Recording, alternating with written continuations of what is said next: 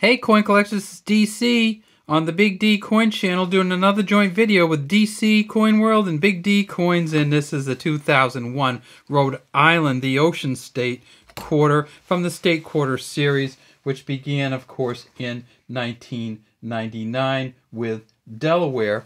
Well, in 2001, they came out with this coin, and it is the 13th of the state quarters, the 13th to enter the Union, and that is Rhode Island, which entered the Union in 1790.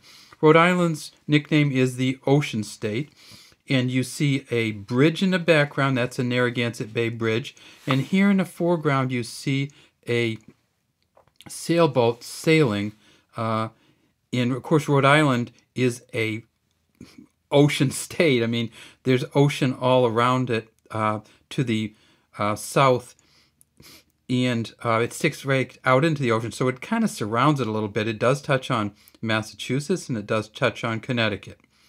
All right, it says Rhode Island at the top, E pluribus unit at the bottom, 2001, and of course you know that this is a George Washington State Quarter, the second version where they have the John Flanagan, William Cousins initials underneath. United States of America above George Washington, $quarter below him. This is a Philadelphia Mint one. Liberty under his chin and God we trust behind him.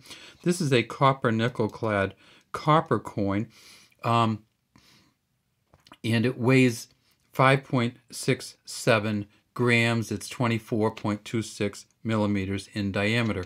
Now, I said who was the engraver of the front of this coin, the two engravers, William Cousins, working on the John Flanagan design, but I should also tell you who the engraver of the back of the coin was, and let's see if we can see those initials on here. And the engraver of the back of the coin, and many of these were part of a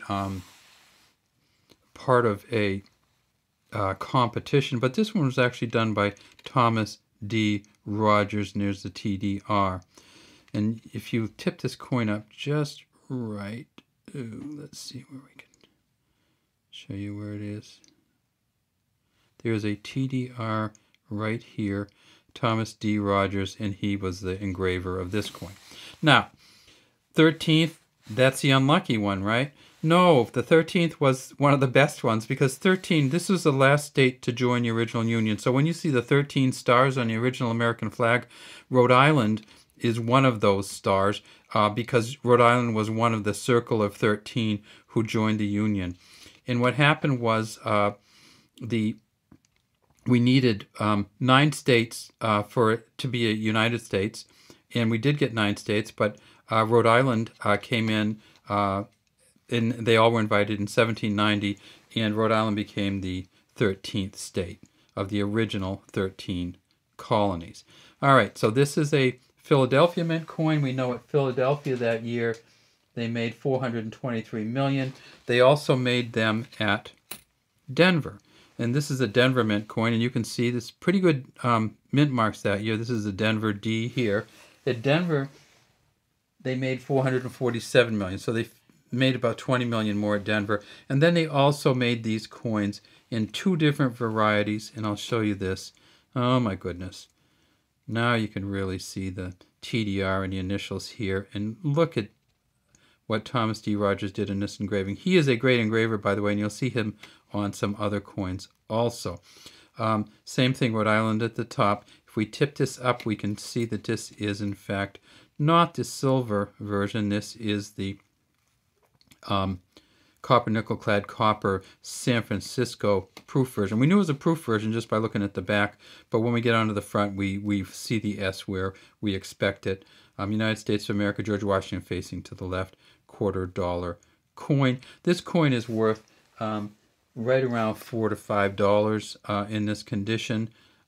If you get this in the silver version, it's worth $9 to $10. It'll also just have an S on it for San Francisco Mint, but if you tip the silver version up, you'll see that it is all silver through here, and it has the same number of reeds, the 119 reeds, but it does not have the copper center, which is on these coins.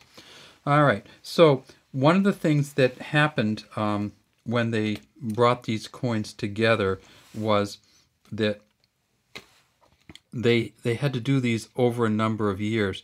And so what they did was they put out 5 each year. So in 2001, they started with the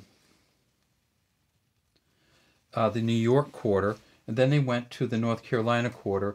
Rhode Island quarter was the fourth one that year. The fourth one that year. And then the Vermont quarter came out that year also. And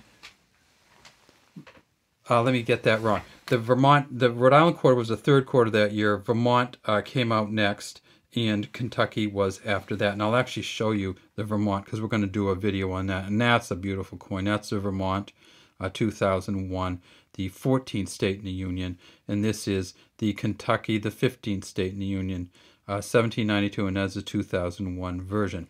All right, that's all we have today from DC Coin World and Big D Coin Joint Coin video. And we'd love to have you subscribe to our channels and leave any comments you might have in the comments section.